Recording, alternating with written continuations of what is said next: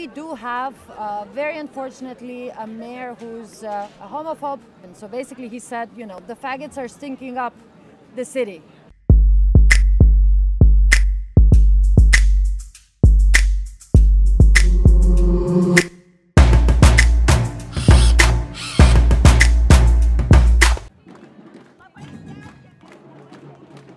In Lithuania, we don't have an annual pride. So last year in Vilnius, there was the first Vilnius Pride, which was grassroots organized. And yeah, we decided that it's time to do it in Kaunas, which is the second biggest city of Lithuania. And at the same time, it is unfortunately famous for being very conservative. But our slogan is "We are everywhere." And that was also the main idea, that we are not just a bunch of, you know, gays that live a rich life in a capital. There are a lot of different LGBT people, and they literally are everywhere.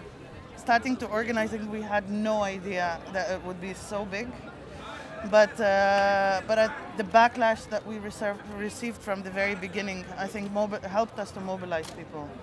Regarding organizing, why it was so difficult, because we went to municipality with 3 different routes, and all of those 3 were rejected because of ridiculous bureaucratic reasons. Then we appealed to court, and we had to go through 2 courts, and only yesterday, which is a day before the event, we got the highest Lithuanian court decision that municipalities' attempts to obstruct Kaunas Pride are unconstitutional, and that they have to let us do this. The justice has prevailed. I think we're not Poland yet, but there are politicians who are constantly attempting to drag us there. And we live here, we are used to it, but I think internationally Lithuania has one of the highest rates of LGBTQ plus teenagers hurting themselves, attempting suicide. I think statistically around 1/3 of all LGBTQ plus people experience either physical violence or discrimination in different areas of life. So the situation is not great at all. Also generally, like, the climate is very much influenced by also the Catholic Church. And now, since probably the first Pride, there's a big change in the sense of more and more people saying that we are not against you, just don't go out in the streets.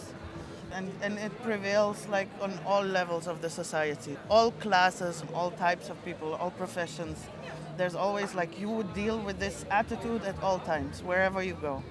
It's more and more clear that in a way, like, having the right to protest requires a bigger fight, also due to these attitudes that people have. So it really creates this climate of shame.